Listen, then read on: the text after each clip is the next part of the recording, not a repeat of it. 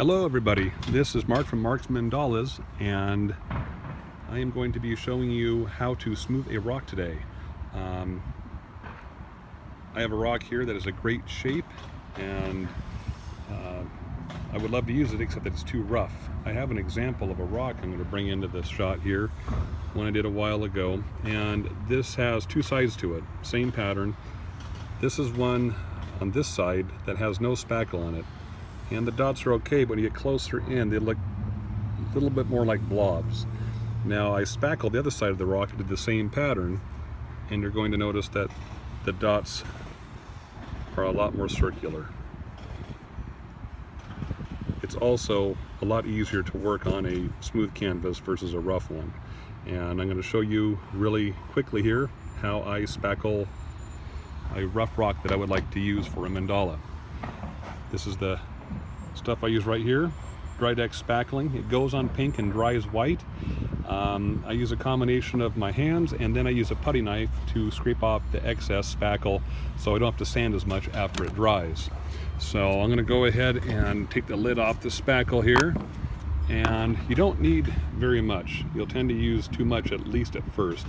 This is probably going to be enough for the whole rock, but let's find out.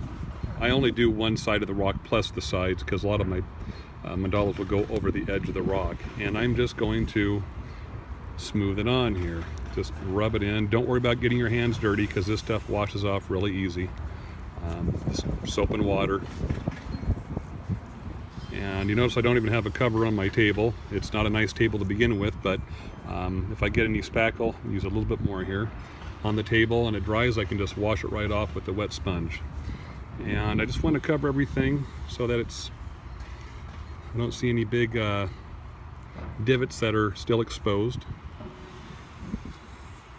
And it looks like that this is covered pretty good. Now if I let this dry, it's going to take me more time to sand. I'm going to put the lid back on this because I don't want it to dry out. And I'm going to grab my putty knife. My hands are dirty, but that's okay. This stuff washes right off. And I'm just going to scrape along the surface here. And if you're doing more than one rock at a time, you can take this excess and wipe it onto the next rock to continue using it. For the sake of this demonstration, I'm just going to wipe that on my hand, because I want to show you what the rock looks like when I get done doing my spackling. It almost takes on the appearance, if you're looking at the surface of the moon.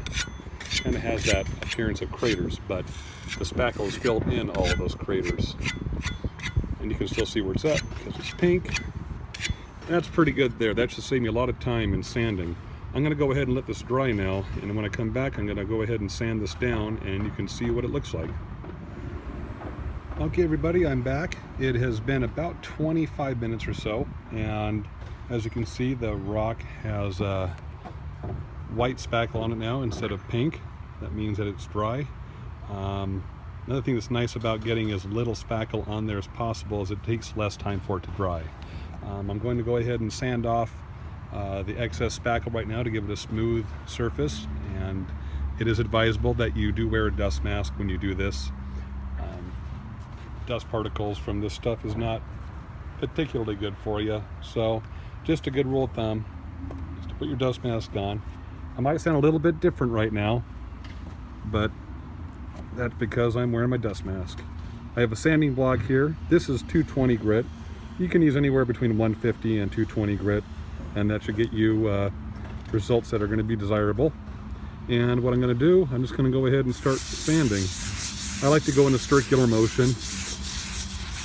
I'm going to just go around the rock, and you'll see possibly, I'm not sure if it's going to show up in the camera or not, some of the spackle coming off.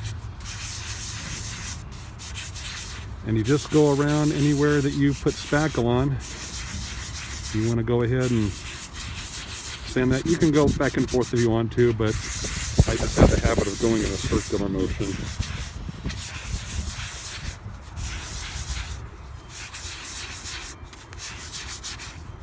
Some on the bottom side here. I don't want to have any extra buildup there. So even though you're not going to see that part, I want to get all the extra spackle off that I can.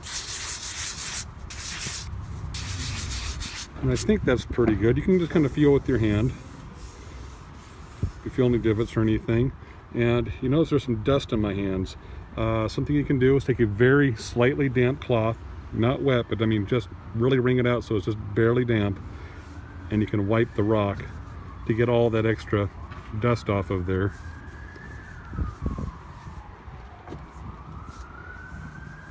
And that actually feels nice and soft. I don't see any areas that need extra attention.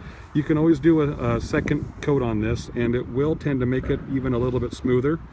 And but I think that this one here is going to be good to go. I'm going to go ahead and spray paint this with a flat black. You can also paint on whatever other undercoat that you would like to use, as this rock is now ready to turn into a beautiful mandala. Thank you for watching my rock smoothing tutorial, and until next time, rock on.